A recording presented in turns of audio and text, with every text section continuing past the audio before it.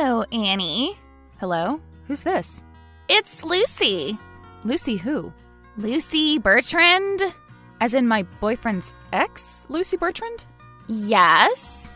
I don't want to come off rude, but why are you texting me, Lucy? I know you saw me in Brett's Drive the other night, talking to Brett, and I just wanted to clear the air a bit. I didn't want to surprise you. But I was just in town and I thought it would be nice to see Brett. He didn't know I was coming. It was kind of an impulsive decision on my part. Okay, again, I'm not trying to be rude, but how did you get my number? I have a cousin who lives in town. You used to wait tables with her. She's called Claudia. Claudia gave you my number? Why? I asked her for it. So you could reassure me about talking to my boyfriend? Well, my actual intentions aren't exactly to reassure you. What? What are they then? I've been doing a lot of thinking recently, and I want to get to know Brett again. You do? Yes. In fact, I'm thinking about moving here. So you can be close to your ex-boyfriend?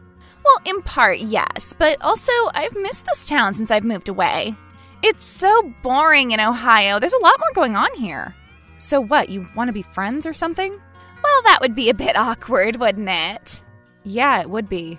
But why else would you be messaging me? Something happened a few weeks ago, and it kind of changed my perspective on things. I'd just been treading water a bit in Ohio, working these lousy jobs, and out of nowhere, I received a message from Brett. And in the message, he'd recorded me a song. You know how Brett loves to write songs. But he wrote this song for me, and I asked why. And he said he saw something that reminded him of me and wanted me to know he was thinking about me. He did what? I thought it was so sweet, and ever since then we've been talking. And then he asked me a few days ago if I was ever passing through town if I wanted to get a coffee with him. So I thought I'd just pass through town. What are you trying to say, Lucy? That you want to have coffee with my boyfriend? Are you asking my permission? No, I'm not asking your permission. I'm telling you that I want to have coffee with Brett. In fact, I want to have lots of coffee with Brett. Well, you can't. Sorry, he's my boyfriend. And he's your ex-boyfriend, so no, you can't go and have coffee with him. You're not going to tell me what I can and can't do. No, but I'm telling you what Brett can and can't do because he's my boyfriend. And frankly, Lucy, you're coming off a bit psycho here. What are you saying? Are you back in love with Brett or something? I've never stopped being in love with Brett, Annie. We only broke up because my parents moved to Ohio. We didn't break up because we stopped loving each other. You are just a rebound for Brett. He doesn't love you. Yes, he does. He's been my boyfriend for nearly 2 years. Your relationship with Brett is circumstantial. How do you know what our relationship is like? I don't even know you.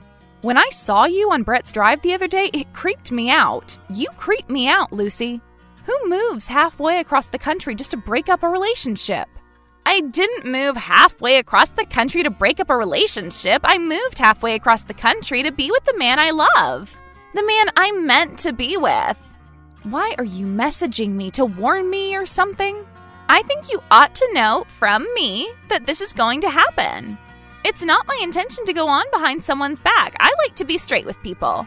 Well, does Brett know what your intentions are? Not yet, but he will though. Soon enough. Stay away from my boyfriend. I'm sorry, Annie. I can't do that. No, seriously, you psycho, stay away from him. If I see you within half a mile of Brett, things are going to turn very ugly. Are you threatening me, Annie? Yes, I'm threatening you, Lucy. If you know anything about Brett, you'll know he detests violence. Brett is a pacifist. I'm not. And I'll fight to keep my relationship safe from a psychotic ex-girlfriend. You can't fight this, Annie. Brett and I are meant to be together. It's inevitable. Walk away now and save yourself the heartache. I'm not walking anywhere. The only person who should be walking is you. So walk your psycho butt back to Ohio or wherever it is you came from. I'm afraid I can't do that, Annie, but I need you to know that I don't harbor any resentment towards you. And I'm sorry this had to happen. Nothing has happened. When I tell Brett about this, you better hope he doesn't file a restraining order against you. You need serious help, Lucy. Goodbye.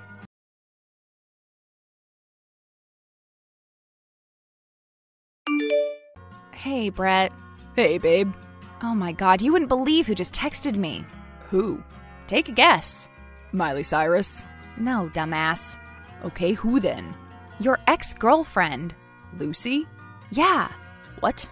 That's weird. Why? Did she want to apologize for the other night? No.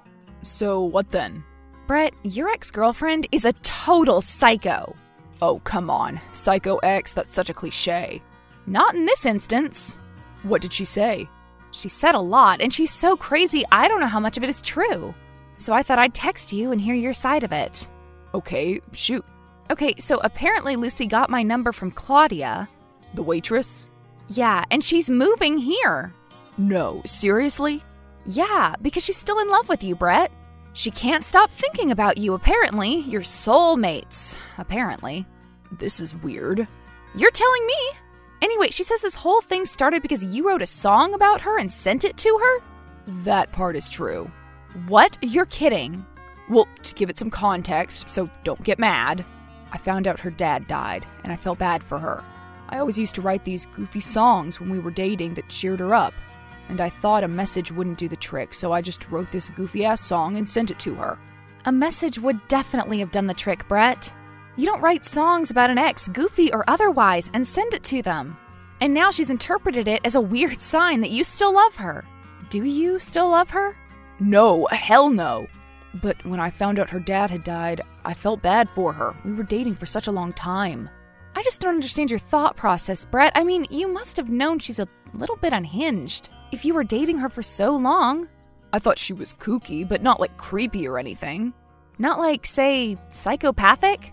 No, no way. Lucy's not like that. She's sweet. She wouldn't hurt a fly. Well, the Lucy I was talking to earlier was pretty hell-bent on hurting our relationship, and specifically me. She's been living pretty remotely for a while. Maybe she's just lonely. She probably doesn't have many people to talk to. I'm getting a lot of sympathetic vibes from you, Brett, towards Lucy. I need a little bit more reassurance that you're not gonna run off with your crazy ex. Annie, there's no way I'm gonna do that. I love you. Okay, now we're getting somewhere. And maybe you could, write me a song once in a while. I've written you loads of songs. Not recently. Okay, I'll write you a song. Tonight, I promise. You better. And not one of those goofy-ass songs, a proper one, about how much you love me. Okay, babe, I'll do it. And as for Lucy, when she makes her move, and she's probably outside your house with binoculars right now, you need to tell her to back off and go back to Ohio. Of course. Babe, I'm not gonna get back together with Lucy. She clearly can't let go of the past. But I'm gonna let her down easy. She's fragile at the moment, and I don't want her to do anything stupid. Okay, as long as letting her down easy doesn't involve serenading her again. No, I'll just tell her that I'm happy with you. And I hope she finds happiness with someone else, too. Okay, that sounds good. But if she doesn't stop, then you should really consider a restraining order or something. Because that girl gives me the heebie-jeebies. I don't think that will be necessary. Okay, babe, let me know if she talks to you. I will do. And stop worrying, it's all gonna be fine. I love you, Brett. Love you too, babe.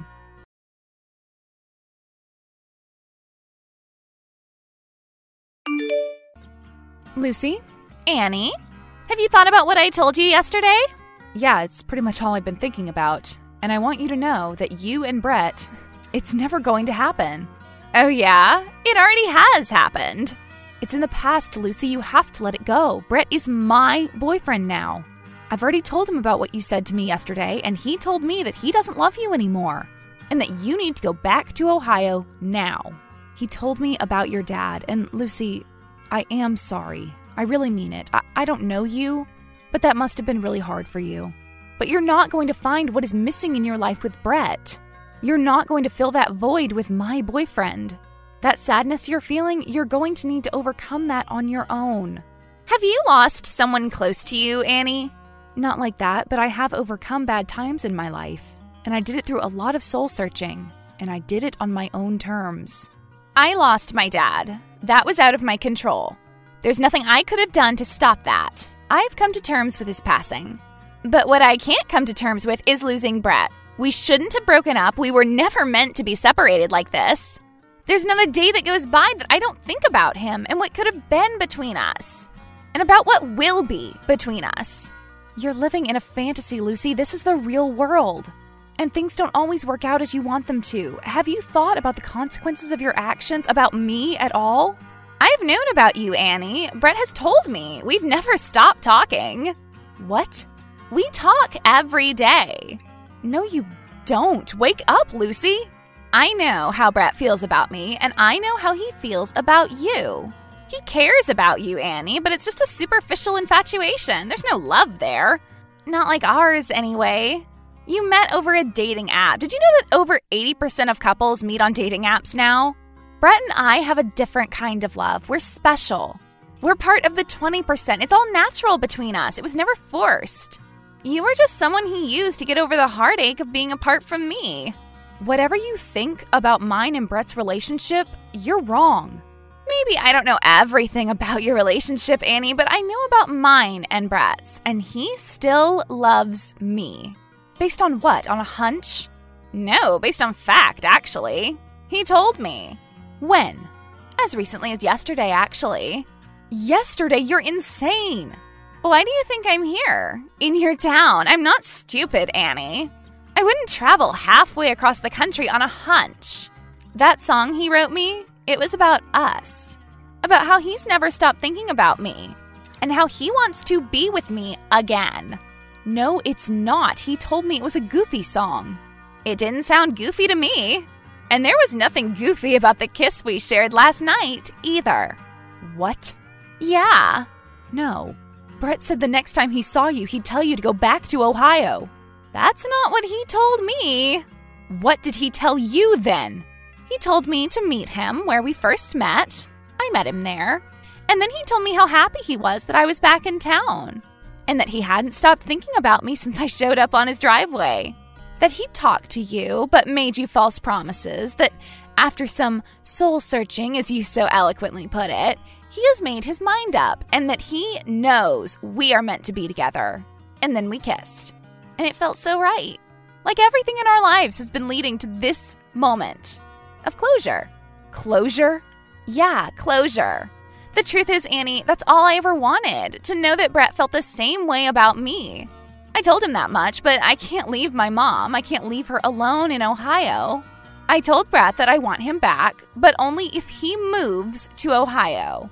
He said he couldn't, so that was that. We parted ways and I left. So you're not in town anymore? No, I'm not. I'm flying back to Ohio tonight. I haven't heard from Brett since yesterday. Annie, I want you to cherish what you have with Brett. He's a good guy. I'll always love him. If you're telling the truth about last night, which I highly doubt, by the way, because I think you've lost touch with reality, Brett has got some serious explaining to do. I'm not necessarily going to forgive him, never mind cherish him. I got my closure with Brett. I know how he feels about me now. Find out what he feels about you, Annie, because you owe yourself that much. This is crazy. You're telling me how I should feel? I don't even know who you are. If Brett and my chapter is finished, then maybe yours has just begun. You're not making any sense. Are you high or something? No, Annie, my head is clear. I really do hope you find happiness, if not with Brett, then with someone else. I just need to know one thing before you leave my life forever. Please, please, can you assure me that you'll never step foot in this town again? And you'll never talk to my boyfriend ever again. I told you, Annie, I've got my closure now. I need to go back to Ohio and take care of my mom. Cherish the people who you love. Never take anything for granted. You don't know what tomorrow will bring. I live every day like it's going to be my last. And you should too. Okay, bye. And Lucy? Yeah? Seriously, consider therapy.